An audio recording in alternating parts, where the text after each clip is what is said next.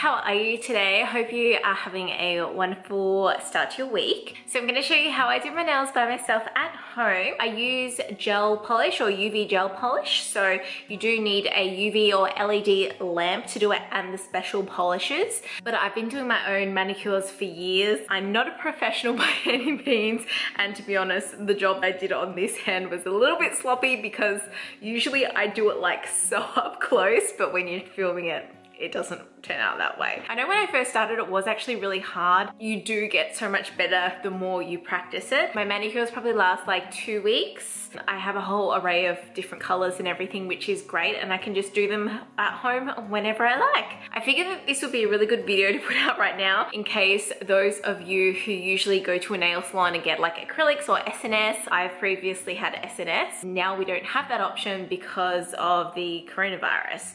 So if you are wanting to do this at home, you can buy products online, get them shipped to you, or I think Priceline is still open, so you can get a kit from there. You can definitely do it at home if you still want your nails done. The reason why I like doing the UV gel polish is because it makes my nails stronger, so they're less inclined to break, especially because I have had SNS, so they're not as strong as a normal nail that hasn't had any filing or anything on it. Anyway, I'm gonna stop rambling. I'm gonna get into the video. Okay, so excuse the mess. So there's a couple of nails that still had some polish on them, so what I've done, so see that? So what I've done is actually wrapped up the polish. I'll just unwrap one and show you. So this is what it looks like. So you just put a cotton bud with some acetone. I just use the Opallac one, it needs to be pure acetone, and you just wet the cotton bud and then you pop it on alf foil and then you wrap it up, and you want to leave it for, I'd recommend 15 minutes is a good amount of time. If it doesn't fully come off, then just leave it on some more. And then what you can do is I use one of these scraper tools and it just comes off. Okay, so the next thing that I do is actually push down my cuticles.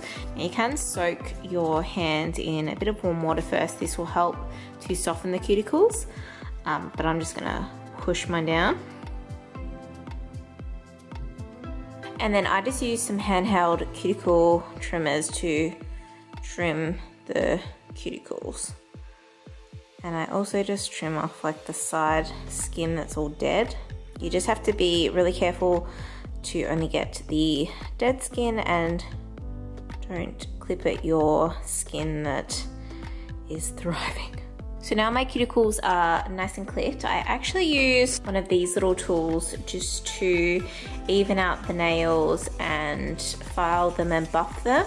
So I just work through all of the nails because you want it to be smooth when applying the polish. So I just get this from eBay, this little tool, and this is a nail file as well. It's got 3 different grains. So coarse grit to shaped nail, medium grit to shaped nail, and then 3 that's a fine grit. It's got step 4, even out, step 5, smooth the nail, and then step 6, buff nail, and then shine nail. So I'll go ahead and do step 4 on all of my nails, and then I'll do step 5 and step 6. So next up, you want to shape your nails. I just use a nail file, and I try and go for the square round shape. I don't get it perfect, and some of my nails are broken, so I don't use tips or anything. I just use what I got on my nails. So I just kind of like try and flatten it out and then soften the edges.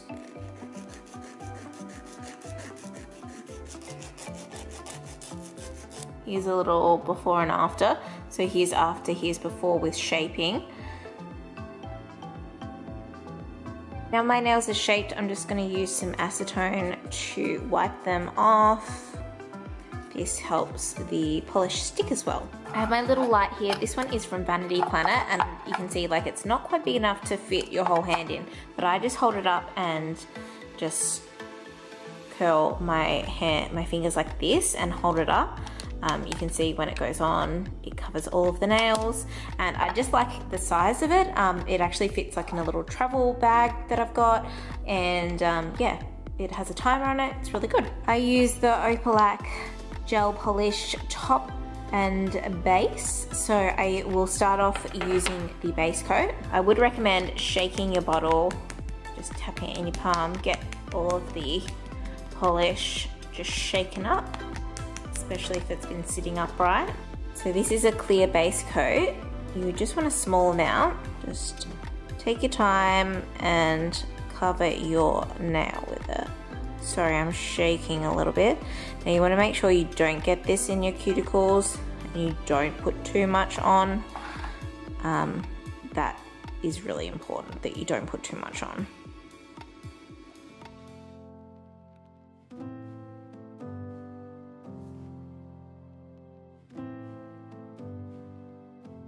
If you do get some in your cuticles and it's still wet, just clean it off with your other fingernail and just have like a little bit of acetone on a cotton pad nearby. And then you want to cure it. So I think that this one goes for 60 seconds. Sometimes it can get warm. If your fingernails are in pain, you just need to push down on a surface and then it will go away. It doesn't happen very often and it doesn't do anything to your fingers. It just, I don't know, for some reason it happens, and I learned that trick from a nail tech. Okay, so the color that I'm going to be using today is the ORLY Smart Gels Lift the Veil. I just like this one because it's a really pretty pink. This one has like a really nice, cute little brush. So you don't want to get in your cuticles.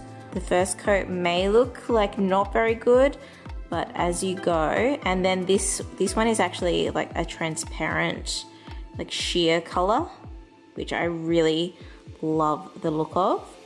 I used to have an Opallac one called High Tea, but then they made it opaque. So, but I think that they've got a new sheer range, but I'm just like, I've got enough polishes right now. So yeah, there is. So there's the first coat, and I'm just going to cure it underneath the light. Okay, so there is the first coat. I'm going to go ahead and put the second coat on.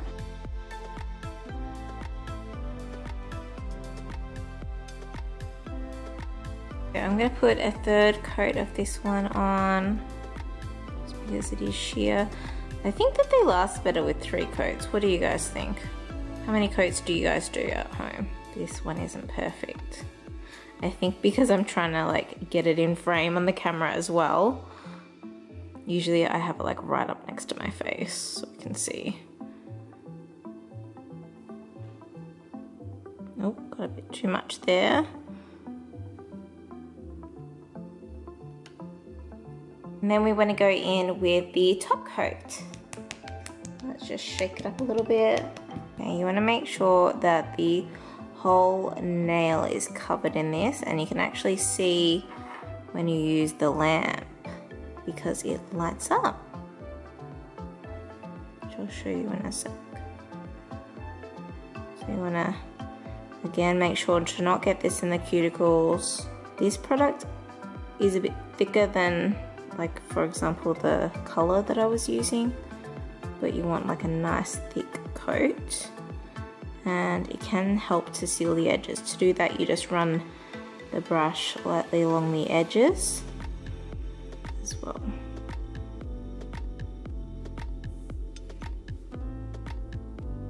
And then just clean it up if you got a little bit too much there.